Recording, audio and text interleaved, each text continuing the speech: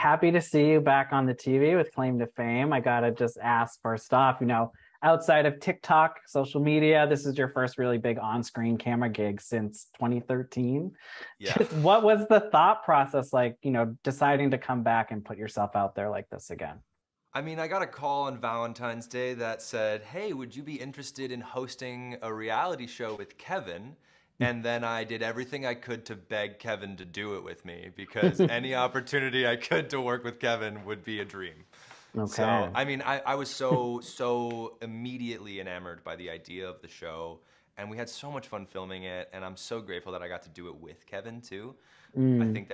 I think we brought something individually each to it that we wouldn't have been able to do solo. And he's just such a great host. And now our relationship is 10 times more close because we just got to work together for the first time in 14 years. Right. I was gonna say, how different was it working with him now versus, when you were on Jonas back in the day as like a kid? And I mean, both of you were kids basically back then.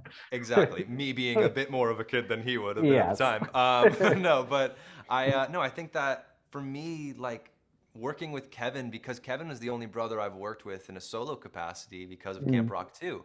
And so for me coming into this, I see being on set, like the blueprint is with Kevin. I think I can't see myself on set without him.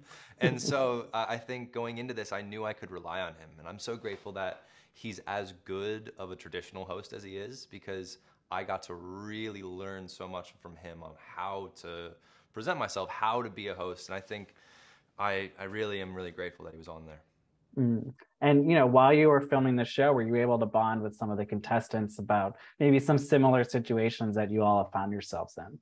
Absolutely. I think that, Kevin is way more of the traditional host in a Yeah. sense. And so I was much more of the Gen Z host. And I think that I created a lot of individual connections with a lot of the contestants. And I think Kevin and I both relate to them in a really particular way. And I think that what's great about the show is that this particular circumstance of the adjacence to celebrity of to fame, it's never been touched on in this way. And I think you Yeah. learn so much about what that identity means and how that interacts in this environment. Kevin's been saying it's a social experiment, and I totally agree. And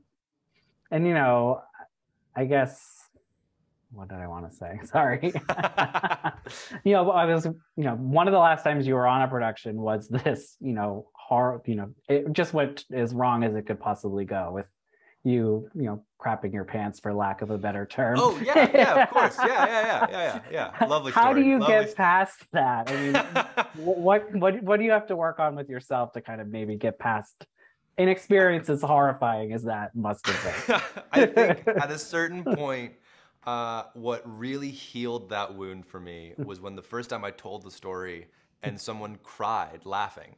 And I was like, wait, there can be a joy that comes from this. And then I started talking about it publicly. And now maybe I regret that because as I'm interviewing for this show, I'm asked about that experience, Mm. which might be regrettable. It's funny, and I'm glad you can be, open, or you can find the humor in it now. Exactly. I think that everybody poops. Everybody poops. It's true.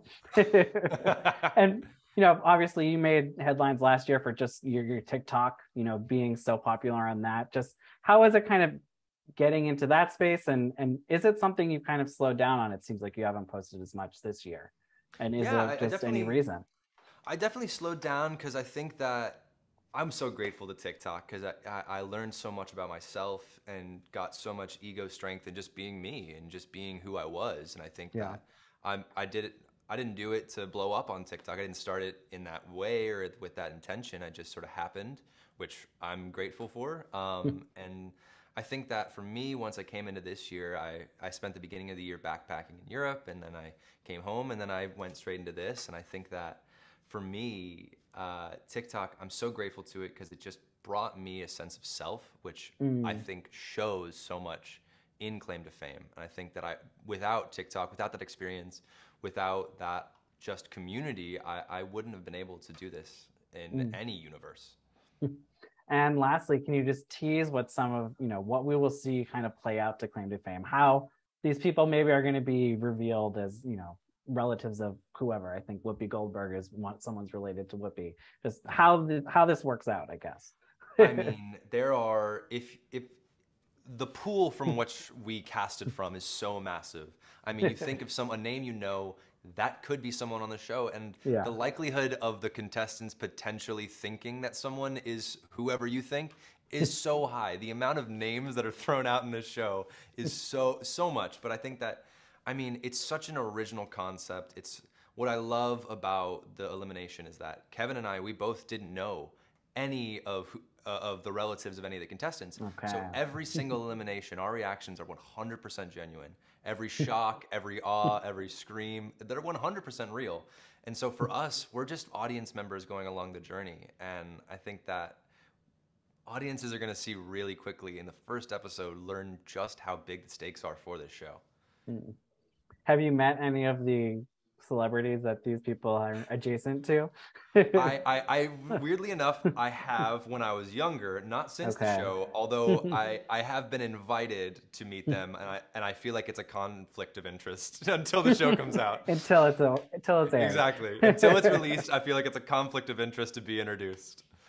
All right. Well, I am very much looking forward to this show. The concept is awesome. So I can't wait. Thank you so much. Thank you for your time today and have a good one. Of course. Thank you. Have a wonderful day, man.